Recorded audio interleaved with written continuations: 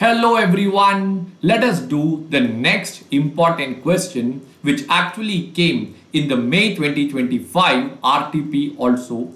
This question is similar to a question in your study material which starts with the name of Dayal, and they both have exactly the same adjustments. The only difference is that the numbers have been a little bit interchanged. So let's not delay any further, friends. Let's start off with this question. Question number 4 of May 2025 RTP.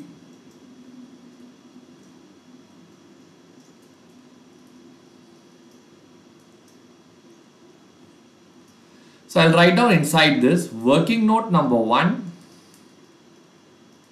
basic data. Every question we start with basic data, because once we write down the numbers, we get very good grip on the question and we can solve it also very effectively. AB is having a share which is having a present selling price of 500. So I'll write down P0 as 500 rupees, or I think we'll call it as S0. Point number B, the investor wants to buy the share. The price may go up or the price may come down. So I'll write down point number B, range of S1. They feel the price will either go up to 650 or 450. Point number C, after we have put these two numbers, they have given the probability also. Fine, I think that's better to put in a decision tree diagram, which I will put it very soon. Now they have given you the exercise price, which is 150. So E1 is equal to not 150, 550 rupees. Alright, yes. From this, I will now write down working note number 2, decision tree in the spot market.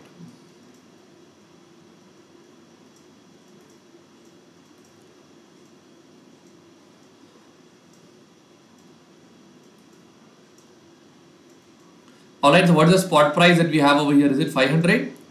The price may be either 650 or it will come down to 450. Am I right? And they have given the probabilities also over here as 70%, 30%. Okay, now I'll write down working note number 3. From this data, I can go and find out what will be the decision tree in the option market.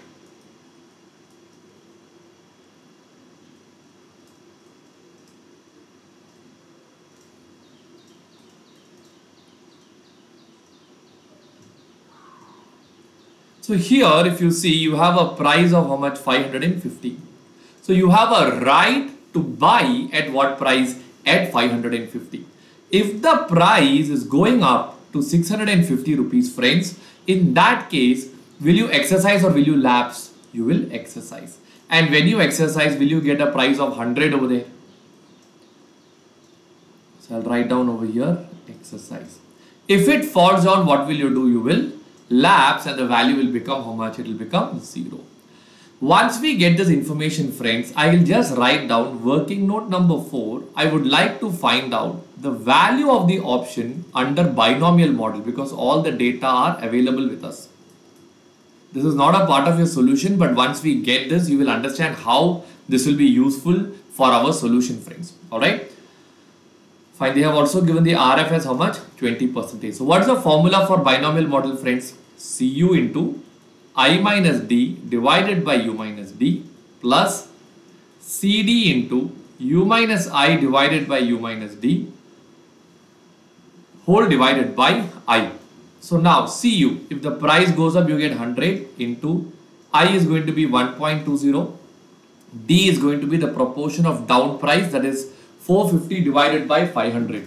If I am not wrong, that is 0.9, but let me still confirm. Yes, it is 0.9. Whole divided by, what about the U? U will be how much now? It's going up to 650. So what is 650 divided by 500? It's 1.3. 0.9 plus CD is 0. Whole divided by 1.2. So when I solve this, I'll get 0.3 divided by 0.4. That is 0.75. So I think you'll get the answer as how much? You'll get the answer as 62.50 rupees. Okay. Once we get this answer, we are going to now start solving this question using the data that are given in the question. So the first information that is given over here is that If the investor wants a perfect hedge, what combination of share and option should he select? So I'll write down the next working note heading. Combination of share and option for a perfect hedge. Friends, here I'll just spend some time explaining to you the logic of what exactly happens over here. So the logic actually is based on beta's formula. So have we learned? So I'll just put a line over here. Left side I will tell you the logic. Right side what we will do is we'll put up the parallel numbers. Okay. So for beta, one of the formulas that we use is change in X divided by change in the market. Like that, once we get the beta, then what we do is, in order to find out the perfect hedge, we use the formula S0 into beta into 100%. Am I right? Fine. So when you put these numbers, we get a particular amount, and that is the amount that we go short in the futures market. Am I right? Here also we are going to do something similar, but not exactly similar, but slightly similar. Here what we will do is, we will find out, we'll call it as delta. That will be change in option divided by change in the stock price. So now what is the change in the option? You have 100 minus 0 and the other one is 650 minus 450, correct?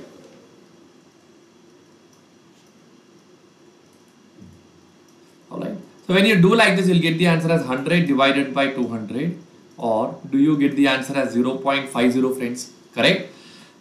After we take this, just the way we did earlier, here also we have to do S0 into beta. So what is the spot price that they have told over here is 600 rupees into 0.5 into 100% hedging.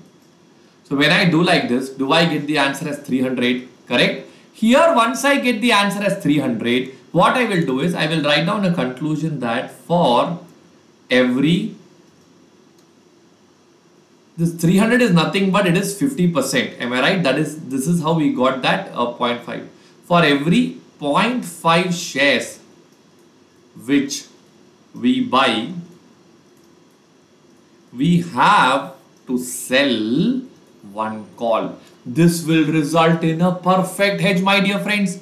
How? I will show you now in the next page. Alright. So friends, once you get this information clear, let me prove it to you as to how buying 0.5 share and selling one call option will give you a perfect hedge.